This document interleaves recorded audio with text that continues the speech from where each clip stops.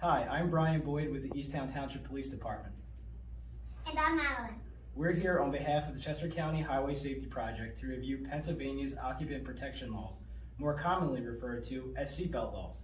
Madelyn, did you know a seatbelt increases your chances of surviving a crash up to 60%?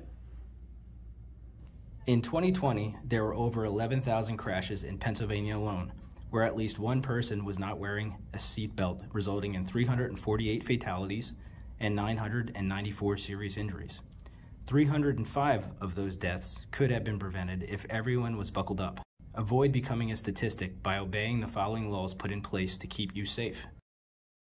Pennsylvania law states all vehicle occupants must be restrained and penalties are enhanced for occupants under the age of 18.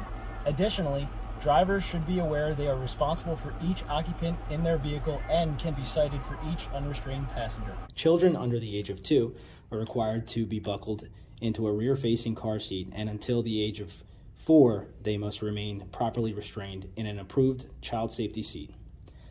Children ages 4 to 8 must be restrained in an appropriate booster seat.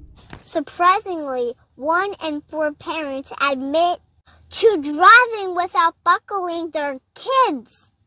Wearing a seatbelt is your best defense against injury or death in the event of a crash.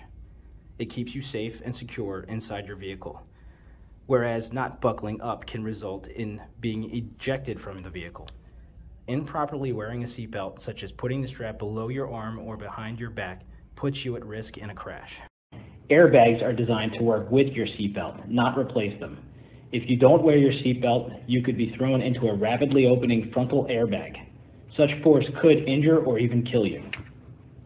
A seatbelt is in your vehicle for a reason. It can save you more than just a traffic ticket. Protect yourself, your future, your family, and your life. Seatbelts can only save lives if they're used. Don't be a dummy, just wear your seatbelt.